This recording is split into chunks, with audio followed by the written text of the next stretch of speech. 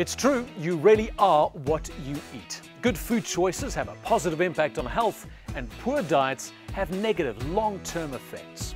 Just as you would want to eat the right kinds of foods to manage your weight, eating the right kinds of foods can also manage your blood pressure. The two main components of food that impact your blood pressure are salt, which increases blood pressure, and potassium, which decreases blood pressure.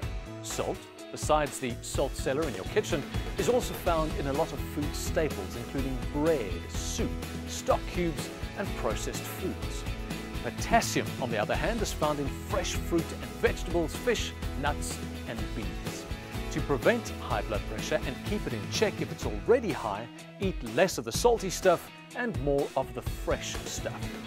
Don't worry if you think you have a salty tooth. Your taste buds will come around to the idea quickly, and the rest of your body will thank you for it.